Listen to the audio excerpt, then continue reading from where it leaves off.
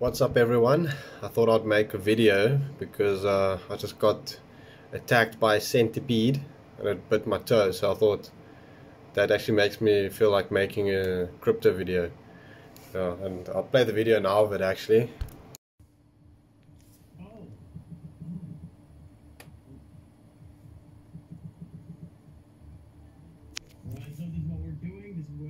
It bit me on the foot. It bit my toe and I got creeped out, so first thing I thought is crypto video. So I thought I was going to do an update on some pre-sales I added to my list. First one is Swap. It's being shilled over Twitter and things like that, but just because of that raise, 2.4 million, I decided I'm going to personally skip it. It looks okay, but yeah, I'm not a fan of high raises like that, and especially for Uniswap, it just calls for a dump, and normally there's early pre-salers, and I'm going to rather skip that one. Then D-Cloud as well was one I added. It looks questionable. 400 ETH hardcap, which is good, but I get strange vibes from this one. It seems a little bit dodgy, and I don't know, I just get that feeling.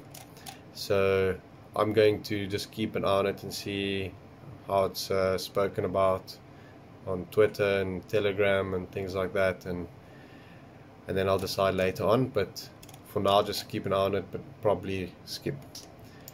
Then I actually just contributed some Ethereum to Piranhas. They're currently raising at the moment, and I think it's around 120 out of 150 Ethereum for round 1, which is the cheapest price.